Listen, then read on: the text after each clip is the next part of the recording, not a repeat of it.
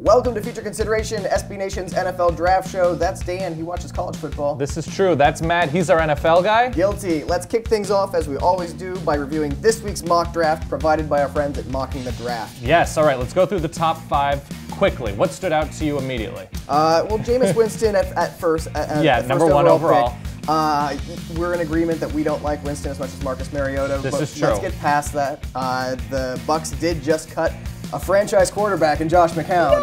Yeah. Yes, so they do need a quarterback and a quarterback of the future. He's the most pro-style ready quarterback in the draft. Physically, he has all the tools, can make all the throws, a little bit sloppy, pressed, threw too many interceptions last year, and of course, has a number of question marks, red flags, and how he deals with human beings. Indeed, there's Yes. that. The most exciting part of this mock draft, as much as a mock draft can be exciting, is the Philadelphia Eagles trading up to number 2 to get Marcus Mariota. Just shelling it out. Now, I just love the idea of Marcus Mariota playing for Chip Kelly. Naturally. However, trading your entire draft, an entire draft class, plus next year's number 1 to get Marcus Mariota.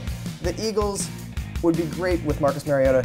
They are not so set on the rest of the roster that they can trade away an entire It is interesting because if not the Eagles, somebody else might do this for either Mariota or Winston. It's never worked, and when you look at playoff wins and just in terms of overall success in the NFL with Ricky Williams, of course with RG3, but you could see it happening.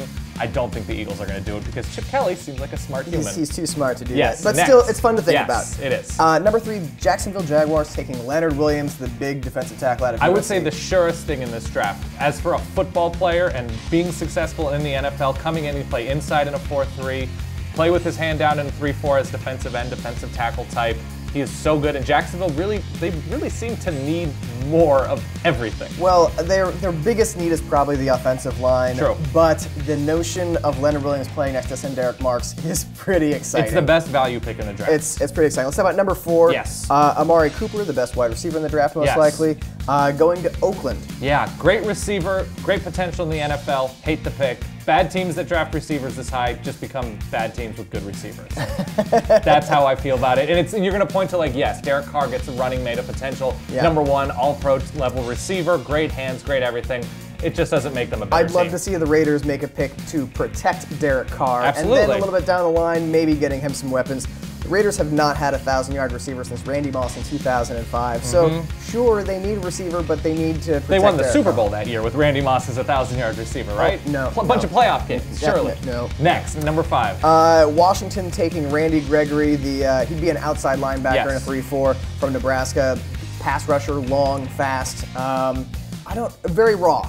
Very raw, and that's one of those things at defensive line, and especially at defensive end. Athleticism matters, and a lot of coaches feel like they can coach up the polish, coach up the move. You can't teach long arms. You can't teach running a 4.5 or 4.6 or whatever he might run. And when you talk about Washington's football team, I think great coaching. Yes, that's exactly what you should think. But if everything aligns, you can cover up a lot with a great defensive front, especially with Washington's own secondary issues. So you can mask a lot of things with hitting quarterbacks hard in the secondary. We talked about someone who has the natural athleticism and size to be a pass rusher. Let's bounce around. Let's do that. At number 13, the Saints taking Shane Ray, the defensive end outside linebacker from Missouri. Very similar in that projects as like a 3-4 outside linebacker, but has the polish, has the relentlessness. The size isn't as good as Gregory. He's only about 245, 250. He can grow into a hand down on the ground defensive lineman, but yes, he's going to be an outside linebacker, and he is as polished a pass rusher, more polished than anybody in this draft. Saints were 25th in the NFL in sacks last year. They definitely need pass rushers.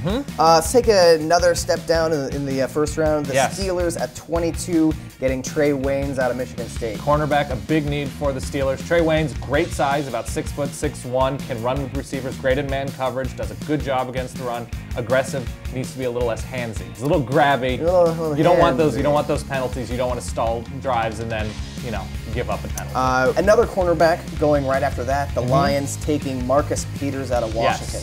Formerly of Washington, he's kicked off the team. He was kicked off the team midway through a lot of issues with coaching, but in terms of pure corner skills, might be the best pure cover corner. Really aggressive, a big hitter, has great instincts in the open field, is fantastic. He can get a little bit cocky and a little bit overconfident, and he's kind of a hothead on the field, which leads to some issues, So rare for a cornerback. So rare for a corner, but if he's able to keep everything together and get along with his authority figures, it would be a great pick, and he is without a doubt a first-round talent. Again, we'll have to see what happens with Ndamukong Suh in free agency. If he stays with the Lions, that's going to change what they do in in the draft as well. Let's wrap up the mock draft talk with number 30, the Titans trading up to grab Brett Hundley out of UCLA. Brett Hundley to Tennessee.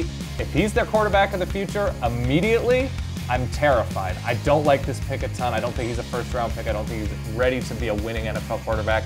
He's still a little bit raw, still has trouble with progressions, takes too many sacks, is hesitant in the pocket. But his pure physical abilities... He's too much like Jake Locker not to take. He is Jake Locker. Like, you don't like Jake Locker? What if, can I interest you in Jake Locker? That's pretty much what this pick is. So yes, it was a very interesting mock, a lot of great talking points. A fun one for sure. That's our review of Mocking the Draft's mock draft. Be sure to let us know what you think in the comments.